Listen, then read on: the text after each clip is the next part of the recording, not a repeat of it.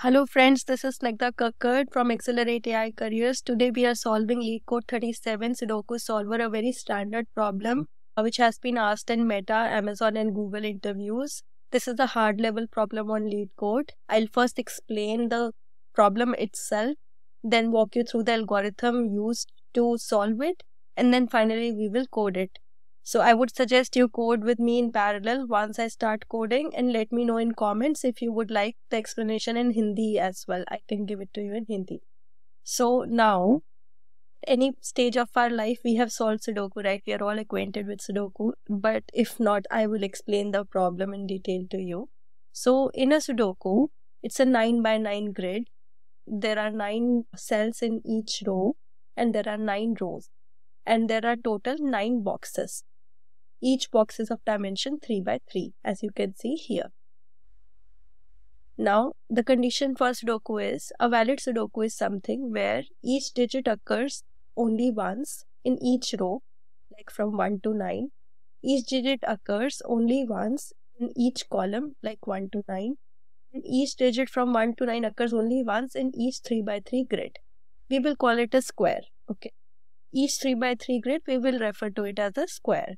So now the condition given in the question is that you have to fill this Sudoku or solve this Sudoku such that the Sudoku is valid. You also need to fill the Sudoku in the same space, that is in place. So rather than returning a new matrix, you have to maintain the current state. That means we will be using global variables and we will be deleting those as and when we'll be proceeding further. And this is a classic backtrack problem. I will explain to you why.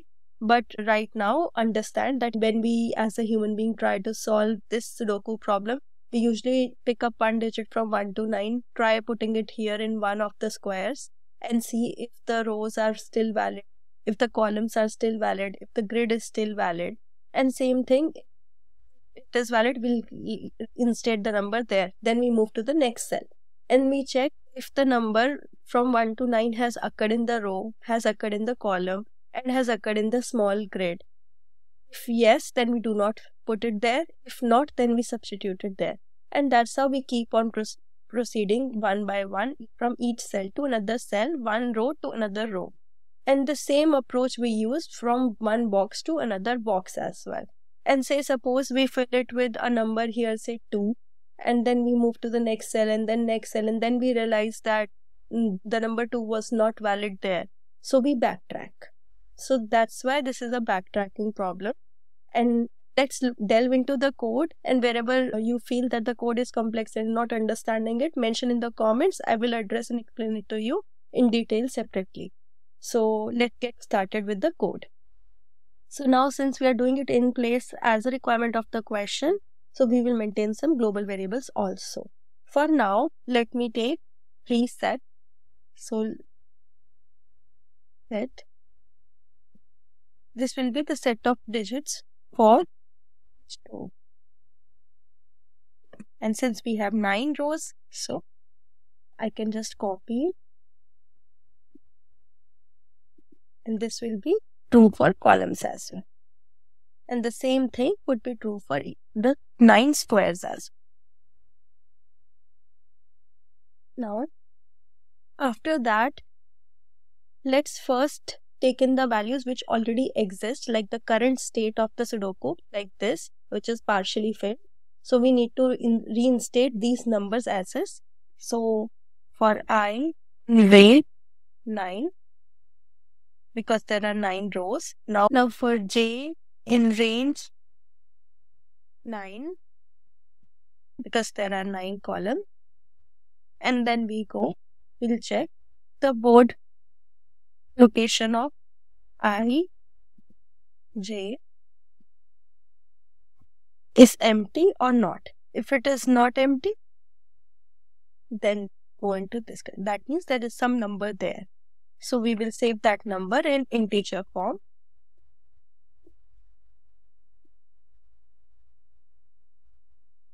We have saved that number here in integer.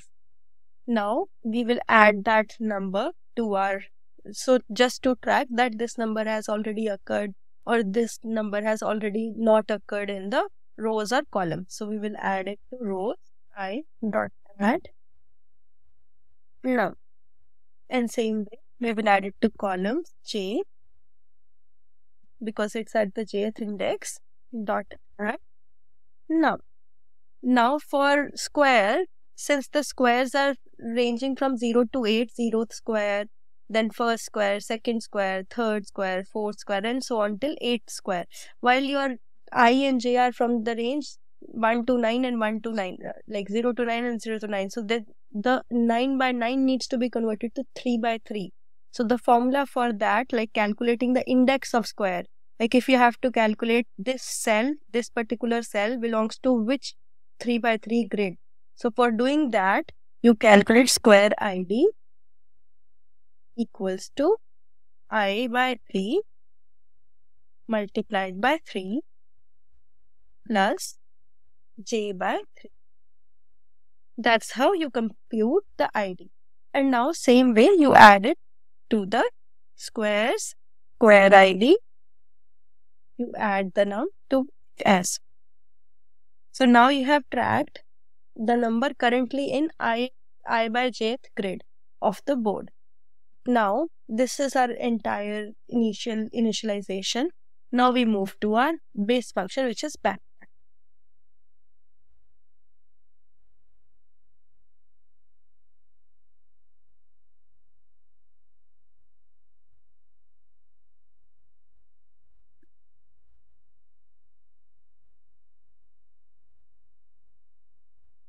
Now, since I told you that when we are backtracking, we also have to maintain in place in place grid. So then we have to use global variables. We'll use a global variable sol. So if what is our success condition? That we have reached till the end of the grid and we have filled out everything correctly. So reaching to the end of the grid would mean if I is equal to 9 and solved is equal to true. If I is equal to 9, that means you have checked till ith index, 9th index, then mark solved as true and then return. This is your passing condition, like all conditions have met. Now, what would be your next cell? So say suppose you filled out this cell, now you have to move to the next cell. To move to the next cell, you have to calculate the next cell's index. So that would be new I and new j. So how do you compute that? So new I would be current I plus you have to take care of the condition when you have reached till the end of the row and you have to move to the next cell in the next row. So for that, you would do j plus 1.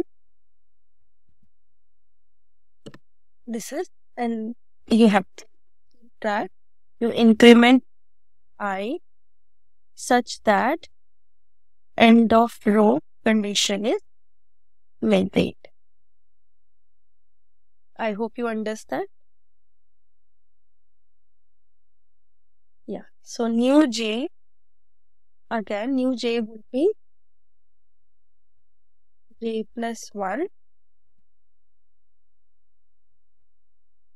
Now again check board at this location I and j. You will check whether it is populated or not populated. If it is not empty, then you have to move to the next cell. If it is empty, you have to fill it in. So in this case, when we are considering that it is not empty, then you backtrack and you move to the next cell itself because it is already filled. So you don't need to do anything. You move to the next cell. That's it. But if it is empty, then it is. So you will check numbers in range 1 to 9, right? And in Python, the last letter is not considered. So it's 1 to 10 essentially. And you will calculate the square ID. I will just copy the formula here.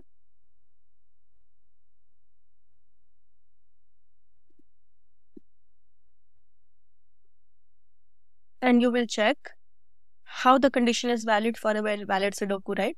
If this num is not in any of the rows set, rows I, and this num is not in any of the column set, J.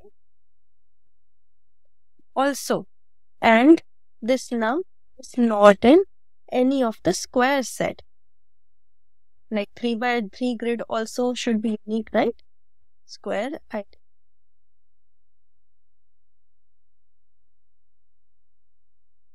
Then you can populate it, right? So rows I dot add num, columns I dot add num, squares square id dot add num. And also you have to fill out the board ij cell I j, but you have to fill it with a string str. Now what if you need to backtrack? So backtrack. After this, next cell. And next cell you have computed the indices above, new I and new j. Now if suppose that this population of fields like board ij equal to string num does not solve Sudoku, then you have to backtrack, right? So if it doesn't solve, then you have to remove everything. So I'll just copy these cells.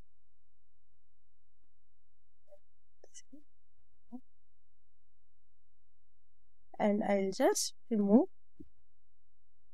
And I'll just remove here. I will remove here. And this will be set to 0 again. So essentially this would be correct.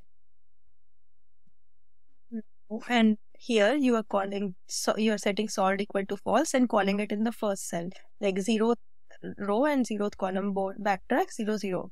And that's how your code is complete. Now let's run our code and see how it performs. There was one correction I did in row number 29. Its new j would be j plus 1 modulo 9, not divide 9. By mistake I had put divide 9, so I will run it. Yes, so the solution is accepted and you can just submit it. Okay. Yep. So looks good. Now what is the time complexity and space complexity for the solution? So let's calculate the time complexity here. So you can see for every cell, say suppose I'm filling out this third cell here in first row, then there are 9 values which I can consider, which would be 1 to 9, right? Then in the next cell, there would be 8 values because 1 value I would have filled out in this cell. And then in the next cell, there would be 7 values and so on. So basically to fill out one row, you can have 9 factorial ways, right? And you have total 9 rows. So it would be 9 factorial to the power 9 because you are doing the same thing for each row. So 9 factorial to the power 9 would be your time complexity. I hope you understand and the question is clear. Mention your doubts in the comments. I will be able to address it. Subscribe to my channel if you like the content. I will be posting the next algorithm videos soon. If you have certain LeetCode problems and looking for the solution, let me know. I solve everything in Python and Java. Thank you.